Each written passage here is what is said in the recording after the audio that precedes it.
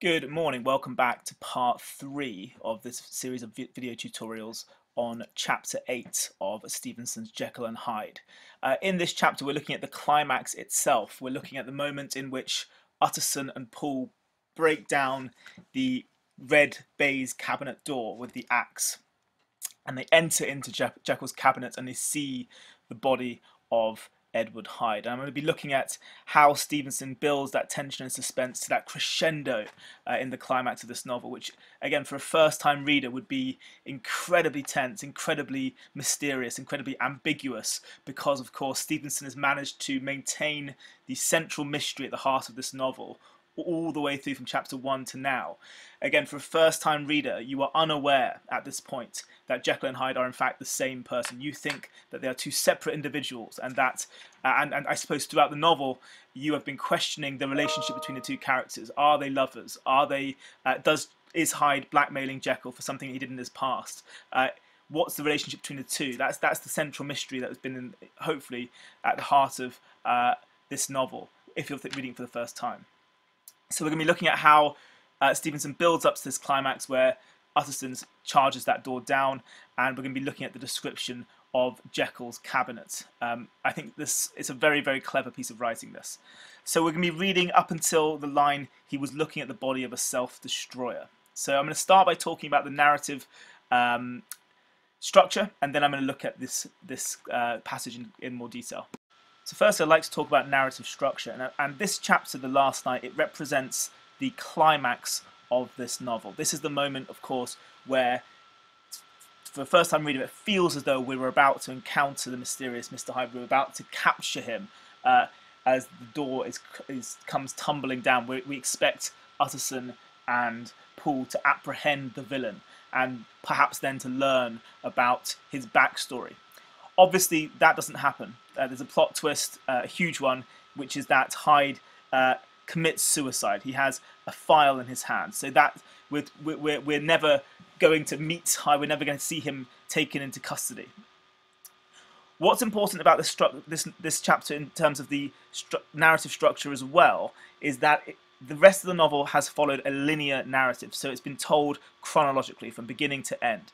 And as I said in the previous video, this marks the end of the narrative in a sense, because chapters 9 and 10 are of course flashbacks, or rather they are accounts from different perspectives. So chapter 9 will take us back to roughly chapter 6 in the chronology of the story, and that will be Dr. Lanyon's narrative.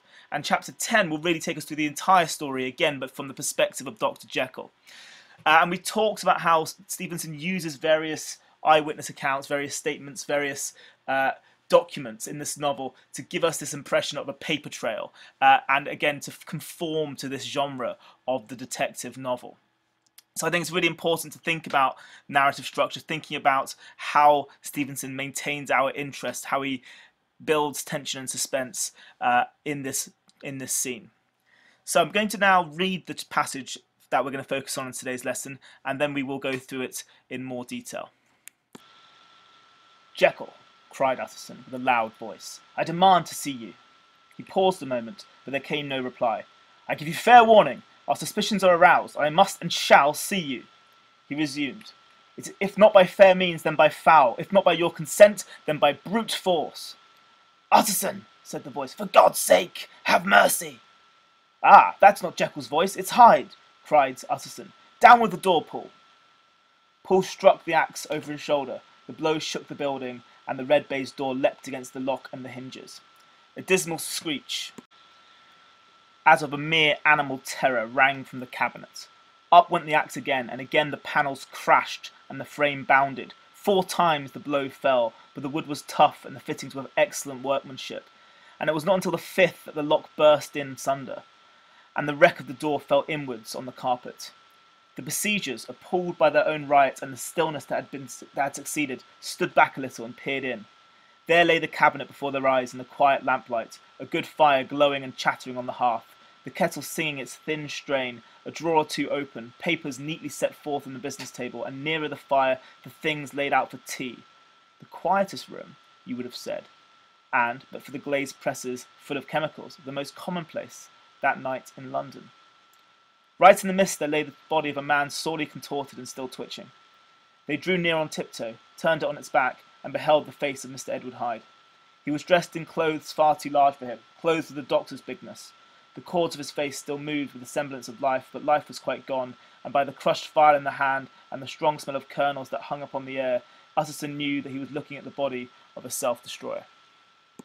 I think the first thing to say in regards to this passage is to talk about the presentation of Utterson as being a heroic figure who is swooping down like a knight in shining armour to rescue his friend, but just at the wrong moment. And that, I think, is supported by how Utterson's been presented throughout the novel as someone who is keen to protect his friends, keen to support them, keen to offer them a helping hand when they are in trouble, particularly Henry Jekyll. And at this moment, we can read Utterson as being a detective figure, arriving at the crime scene to break the door down and apprehend the villain, who he presumes is Hyde, who he thinks presumably has killed Jekyll. So I think it's interesting how Utterson is presented as this kind of masculine, heroic figure who is a force for good by the end of the story. What's interesting later in the passage is how Stevenson maintains ambiguity and suspense. Initially, it's through that description of the voice, and the voice has created ambiguity and suspense throughout this chapter because, of course, we know that hiding behind the cabinet door is this mysterious figure, presumably Mr. Hyde.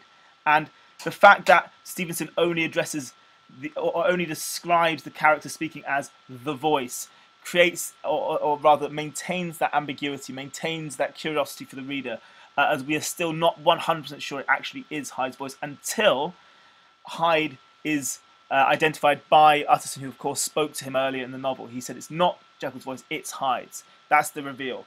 And of course, for a first-time reader, we presume that Hyde has murdered Jekyll. That's what I think Stevenson wants us to think. And of course, there's a huge plot twist coming up. But we're supposed to think Hyde has murdered him, that he is sheltering in the cabinet room. We don't know why, but he's murdered Jekyll. Stevenson then maintains this tension and suspense in his description of the door that takes ages and lots of effort, lots of physical exertion to actually break down. It's almost as if he's toying with us, manipulating us. The frame bounded, the blow fell, the wood was tough, and yet they can't quite break that door down enough quickly. And that door just represents even more mystery and suspense because, of course, as readers, we want to know what lies behind the door. What is Hyde going to be like? What are we going to encounter? But he drops in clues, doesn't he? He drops in clues about Hyde's identity throughout. And I think the most important one is the screech that we hear, a dismal screech of mere animal terror, which once again, it's a motif by this stage of the novel. It's a running motif that Hyde is constantly described through the use of animalistic language. And here we have this animal terror, this primal noise, this primal scream, as it were, from Hyde, because of course he is about to be found out, and Jekyll, let's remember they're the same character, Jekyll's reputation is about to be ruined, he's about to be discovered. So the mere animal terror is a great description. Again, it is subtle, but it gives the reader a clue about the true identity of Mr. Hyde, and also it follows on from the numerous descriptions in the novel that have Darwinian kind of echoes. So we have this description of the door being tough and being difficult to break down, and the description of the lock finally bursting. And the lock, in my opinion, here represents symbolically Jekyll's secrets that are finally going to be unleashed, finally going to be revealed. We then have I talked about how this is the climax, but really, I suppose the actual scene itself here is slightly anticlimactic. It's not necessarily what we would expect, given that we're about to, given that they've just burst into Jekyll's lair. There's something of a plot twist here. Rather than being a kind of demonic lair or the den of our villain, really we have what can only be described as a respectable, I'll put respect, a respectable room, a respectable and dignified room of a typical Victorian gentleman. And I guess that's the clue, isn't it, to the reader, that this room actually doesn't belong to a wild, primitive man like Hyde. It's not a criminal's lair. It's the room of a respectable dignified, upstanding member of society. And that's the first big clue being offered to us as readers. Why on earth would Hyde, our monstrous villain, be living in such a well-kept and well-maintained and respectable room? We have lots of symbols for respectability and for comfort. We have the good. I'll put symbolism here. I'll put symb. We have the fire, the kettle, the papers, the business table. All of these symbols of respectability and of class, frankly, they're kind of indicators of class. They're indicators of a middle class, upper middle class gentleman. A business table, the fire, and of course we have the slightly more sinister symbol of the glazed presses full of chemicals, and that hint of the fact that we are in the rooms of that mad scientist figure, a bit like Victor Frankenstein. So we have Stevenson toying with us once again. We would expect there to be much more going on in this room. We'd expect there to be a much more shocking scene, and yet actually the scene that we are confronted with is rather subdued, rather quaint, rather respectable. And of course, I can't stress enough the point that this is altogether, the whole description here is a huge clue that, of course, Jekyll and Hyde are the same person. That this room is Jekyll's room. He is a respectable Victorian gentleman, and that's why it's set out in this way. We then move on to the description of the body itself and the kind of, I would call it the plot twist, the huge reveal that is Hyde's suicide. And it's a very shocking image, and we've talked already about how Stevenson uses animalistic imagery and language to capture Hyde and to describe him. And he does this in Death 2. He paints Hyde in a very animalistic way. Right in the mist there lay the body of a man sorely contorted and twitching. Those words, again, you'd think of this is like a man describing a dying animal rather than a human being. And it goes back to one of the key arguments and one of the key readings that we've talked about in this series of lessons from chapter 1 onwards, which is why is Hyde presented as being subhuman? And it goes back to that allegorical significance. It goes back to the allegory of this novel. What does our Gothic monster represent? What does Hyde embody? Does he come to represent fears of Darwin's degeneration? Does he reflect Victorian anxieties about the way in which the Victorian period seems to be the end of the greatest era in British history and the beginning of a decline? Does he represent the criminal within all of us? Does he represent our worst impulses? Are we going to read this from a Freudian lens and think of Hyde as the id that has to satisfy every impulsive, selfish drive? Does he represent the foreigner? Does he represent the colonial other? The figure of empire who, of course, would be encountered by British imperialists as they expanded their empires to all four corners of the earth. What does he come to represent, and why is he presented in this animalistic way? It's incredibly important to think about that as we come to this passage. So he's twitching, he's contorted. I think even the pronoun "it" is quite important. They drew near on tiptoe, turned it on its back, and it's a very, again, it feels more like a description of an animal, an animal's death than a human being turned on its back, the way you might inspect roadkill, for example. And then finally, we beheld the face of Edward Hyde, and we have this reveal that Hyde, our Gothic monster, has been killed, and presumably by his own hand, so Hyde is dead. Stevenson can't help but offer us clues about Hyde's true identity, and I think it's really important to have a think about why he might be doing that, given what's going to happen in chapter 9. He's dressed in clothes that are far too large for him. This, just like the description of the animal motifs, this is a motif as well, because throughout the novel, Hyde's clothes are always described as being too large for him. It's a nice subtle clue to the reader that he's in fact wearing Jekyll's clothes, which is of course very important.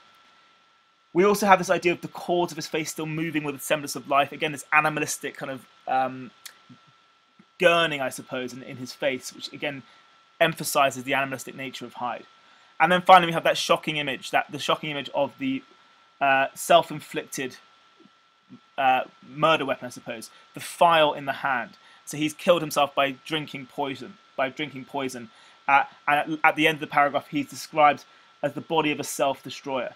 And I think it's significant that it would be Hyde to commit such an act. Hyde would be the one who would commit, well, at the time, I can't stress this enough, at the time suicide would have been perceived as a mortal sin.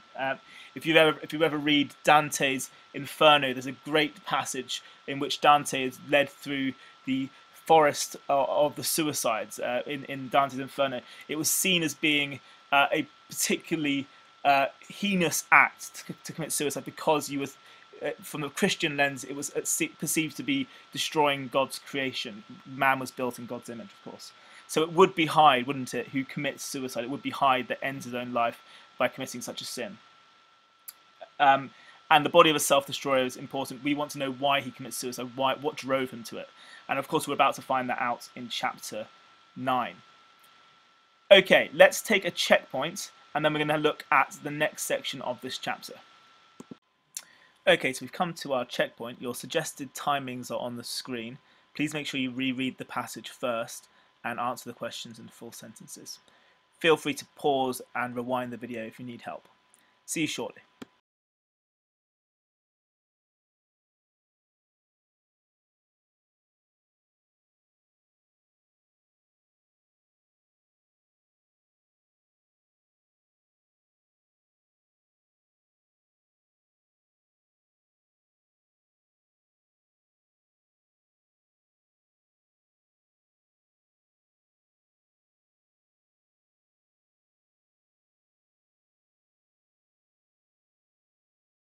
Welcome back. For the rest of the lesson, we are going to be considering Stevenson's use of symbolism in his description of Jekyll's cabinet and the objects and the possessions that are referred to. I would argue now that all of them have a symbolic significance, that they both function as clues to the reader, but they also have a deeper symbolic meaning that could be useful to know in relation to the rest of the novel. So I'll start with the broken key, and you may have noticed this on page 33.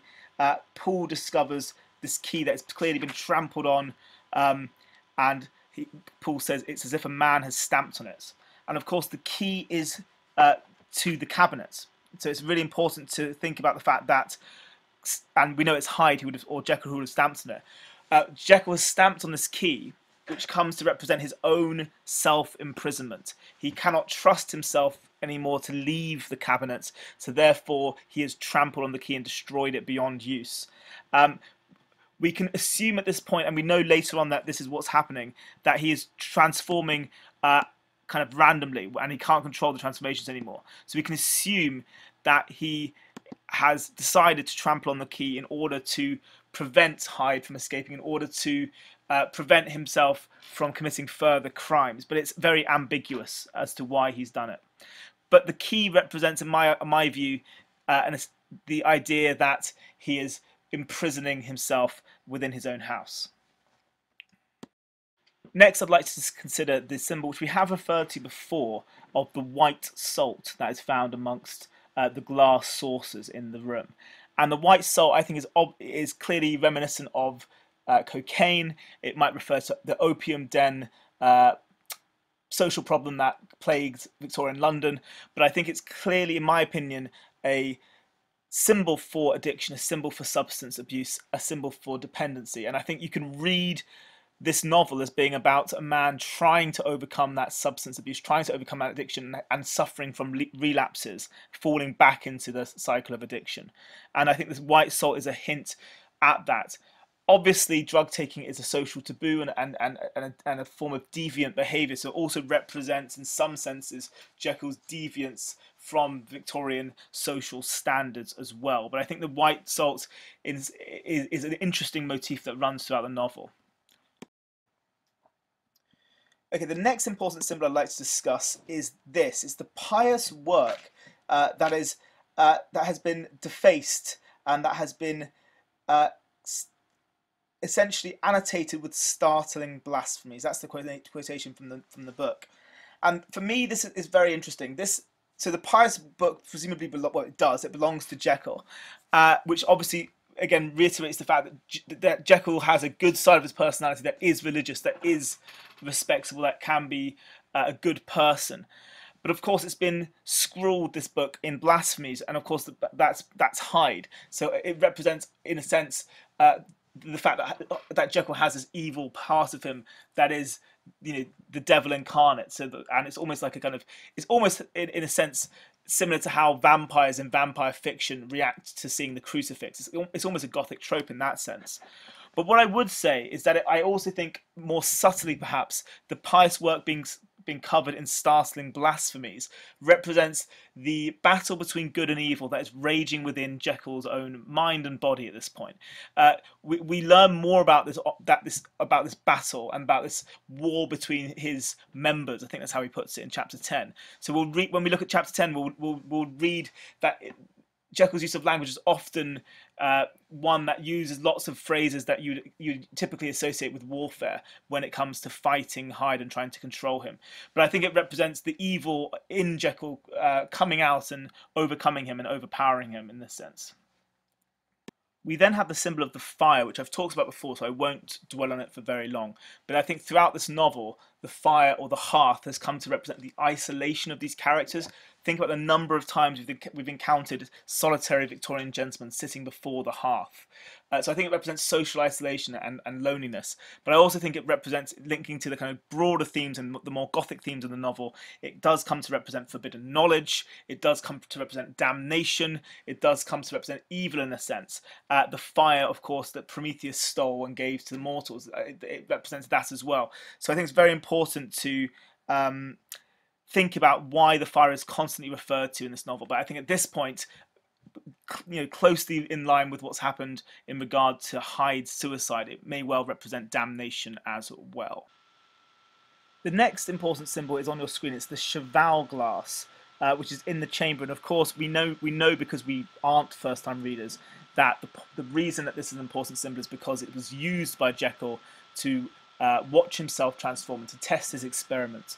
So he could observe the transformation process taking place and presumably write notes on it. Paul whispers that this glass has seen some strange things. So it's kind of a Gothic symbol as well.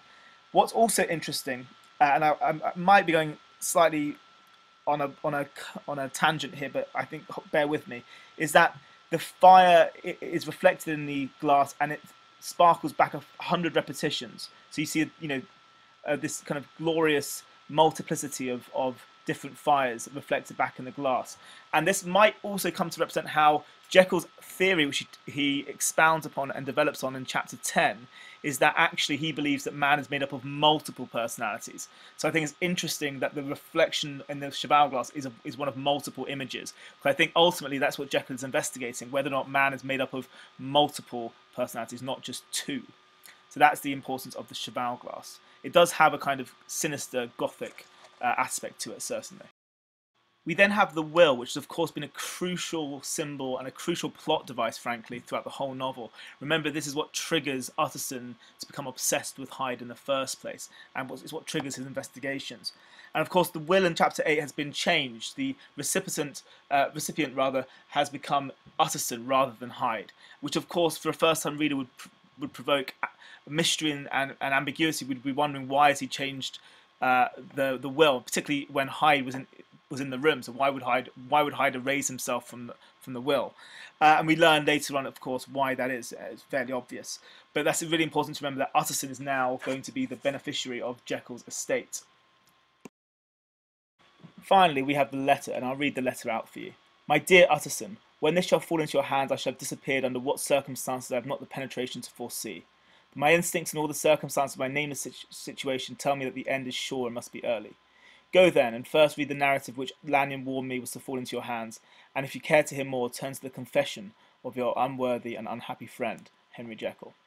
And this is a fascinating use of symbolism again, because Stevenson maintains the mystery, maintains the ambiguity. He foreshadows Jekyll's fate, so it's pretty clear from the letter that Jekyll himself is doomed or has died. But we still, as a first-time reader, don't know what's happened to Jekyll, of course. But it foreshadows that his fate is essentially sealed. What's interesting about this letter is it also serves as a plot device, because it's a series of instructions. Utterson is told to first read the narrative from Lanyon, and then to read the confession of Jekyll. So really this letter frames the rest of the novel. And what's strange about this novel and its narrative structure is that at the end of chapter 8, when Utterson is described as leaving the servants, gather around the fire, and trudging back to his offices to read the two narratives. In a sense, as readers, we are doing the same thing. We're placed in the same position as Utterson.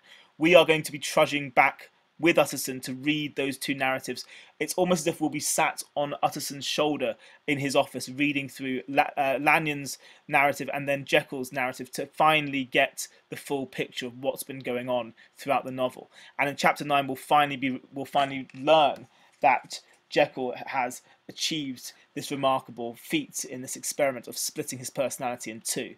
But it's a strange ending to the novel. It's a patchwork of a novel in some senses. It's in a way a Frankenstein's monster of different body parts assembled together, but in this case, different witness statements, different documentation, different perspectives, all stitched together to make a very uneven and kind of unbalanced novel in a sense. Because now we have two chapters, two quite lengthy chapters, where we go back and learn and are finally going to learn about the origin of the experiment and the implication of the experiment. But the letter is very important, like I said, as a plot device because it gives us these instructions. And on that note, the chapter comes to a close. Okay, so we've reached the stage of another checkpoint. If you need more time, please feel free to take it. And I'd recommend now pausing the video. See you shortly.